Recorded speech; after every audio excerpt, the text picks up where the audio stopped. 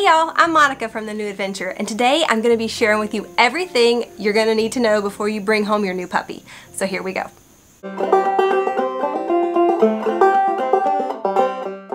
So here on The New Adventure, we are all about golden doodles. We actually breed F1B golden doodles here on our farm. This list I'm putting together is actually for my puppy buyers, but I thought you guys that also watch the channel would appreciate it as well, because I know that no matter what kind of puppy you're looking at or what kind of puppy you're wanting to get, the items that you'll need are pretty much the same.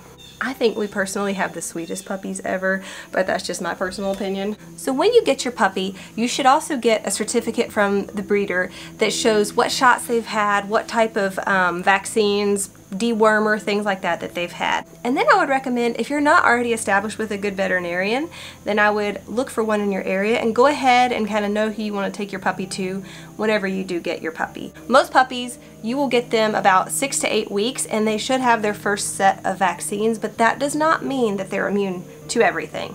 I do not recommend taking your brand new puppy to PetSmart or to a dog park or anywhere where there's going to be a lot of other dogs around until they have finished their vaccines, because some of the things between dogs can be very contagious, and to a puppy this size, a brand new one, it can be very dangerous. So just keep that in mind. Wait, I know it's fun to take them to the parks and fun to show them off, but I just would say for their health and just for your sanity, don't do it.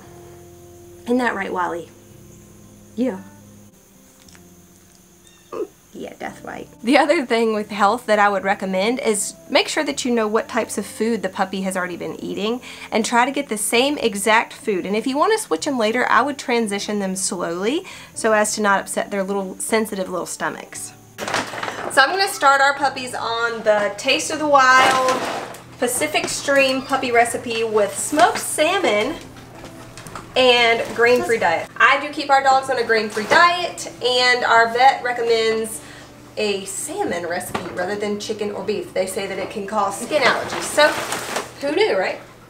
She likes to be held like a baby.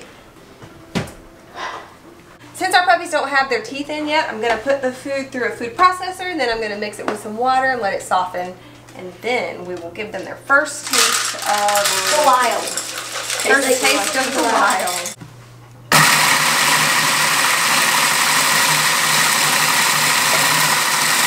What's going on, Mom?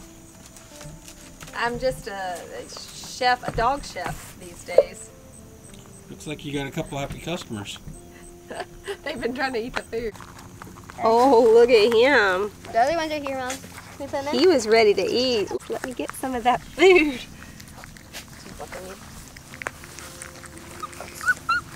Here, look. Look, little boy. Whoa!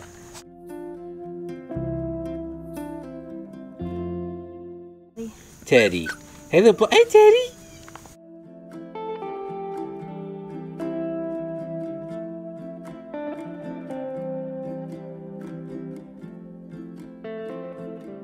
So I get a lot of questions about what type of dog bowls do I recommend. For our breed, for the Golden Doodles, you do not have to have an elevated dog bowl, but check with your breeder on that. Some you do. I know Great Danes, Boxers, things like that, it's better for them to have an elevated surface to eat from. Ours, you do not have to. Let me show you what bowls I use for my dog. These are very simple. I don't get fancy with the dog bowls because I know they get dirty, and I like to have something I can actually throw in the dishwasher. They have these rubbery bottoms on them so they don't slide around on the floor when they're eating. But yeah, I would get something about this size. So when they're babies, I try to feed them about 3 times a day, morning, noon, and night, and then whenever they grow a little bit more, you stretch them out to about 2 times a day. And now my dogs kind of free feed. I leave bowls of food out all day and they just kind of graze. So I know I've mentioned it before on the channel, but for water, for a Golden Doodle or any kind of dog that loves water, I would not get a huge bowl, and the reason is they will play in it. And we made the mistake of getting the refillable water for Maggie when she was a puppy. It was a great idea, we thought, but she emptied the entire thing in the house. So just be careful of that. You will have to refill their water bowl a good bit, but it's better than having a huge mess in your house. So one other thing I do for ours is I put like a little mat underneath so that if they do play in the water or food gets spilled, it's not that big of a deal. And we do just use dry food for our dogs, and if they get a table scrap, it's going to be meat only. We try to keep them off of grain, and we try not to feed them from the table because then it becomes These dogs are good at begging anyway, and it will just become a big deal if you start feeding them from the table. Before I forget to mention it, so if you're bringing in a new puppy into your home, I want you to look inside your home, all of your houseplants that you may have, and just look them up and see if they could be potentially toxic to your dog. I know the peace lily is, and there are several other houseplants that are, and if they have a chance to chew on those leaves, it could make them very sick. Also, when you're taking them outside, be sure and look at the plants that they're going to be around and they could potentially chew on. Tomato plants are poisonous to dogs, and there are many other ones, so you just really want to pay attention to what they're going to be gnawing on and teething on, and make sure it could not be potentially harmful to them.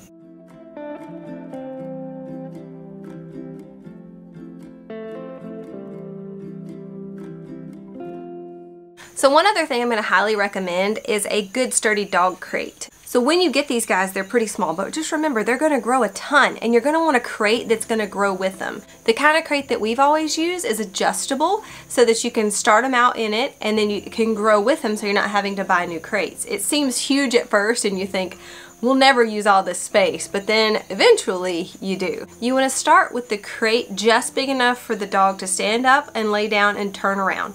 You don't want it any bigger than that, because the more room they have to move around in there, they'll find a place to use the bathroom and they won't learn to hold it. So you don't want to leave a puppy in very long in the crate while they're so small. Start with just a couple of hours. And another thing that I would recommend doing is feeding your puppy in the crate at first, putting toys in there to play with, and just leave that door open so the puppy feels comfortable going in and out.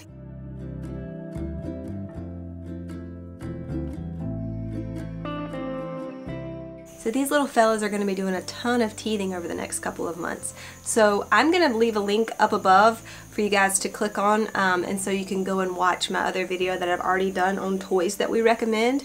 Really quick tip though is the antlers and natural bones work really good for dogs.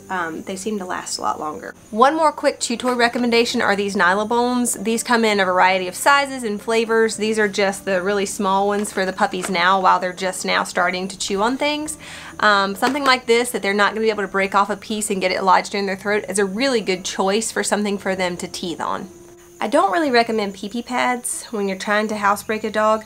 I feel like it makes them really confused about, you know, if they can go to the bathroom over here on the inside, why can't they go to the bathroom over here on this nice soft rug? If you're going to be taking them on walks, let me recommend something to you that our trainer recommended to us. It's called a pinch collar, and I'll leave a link to this as well. It is not a spike collar. These are blunted, they do not spike your dog, but they do put a little bit of pressure whenever they try to pull so that they don't pull as hard. If they pull really hard whenever you're walking them, they can actually collapse their trachea. So you want to do something like this so that they won't pull really hard. It might pinch them just a little and they'll let off. That's a lot better than them actually doing permanent damage to their neck. Try it, see what you think, but are you eating my hair? Are you eating my face? Oh my goodness, you're so sweet. So I would not invest a whole lot in collars while they're small because they're going to grow a lot. I'll leave some links down below for you to look through for different types of collars. But once they get to their full adult size, I would recommend this just for walking. We do not leave it on the dogs. We actually leave it attached to the leash and we just clip it on when we go for a walk. And the leash that we use, it's tickling me. The leash that we use, I don't actually like the retractable ones for a larger dog because if they can get any momentum and then they get to the end of that lead, it can yank it right out of your hand. And then if there's a car coming by or another dog, someone could get hurt. So just something really nice and sturdy that you can hold on to. Those of you that are getting one of our puppies, I hope you really expect them to be spoiled rotten because they are going to be. And yeah, they're going to be snugglers because we have snuggled them every single day. They've had so much attention. So I definitely recommend going ahead and get your puppy used to being brushed. There are two types of brushes that we use at our house. We use this type, which is just a wire brush. Super simple, it's kind of soft, they don't mind it. And just start kind of gently brushing them. It almost feels like their mom licking them, so they'll probably like it. I also recommend a metal comb. This will help you remove any mats and tangles before they get too bad and you have to have them cut out. So this is really, their hair's not quite long enough for this yet. I'm just kind of showing you, but yeah.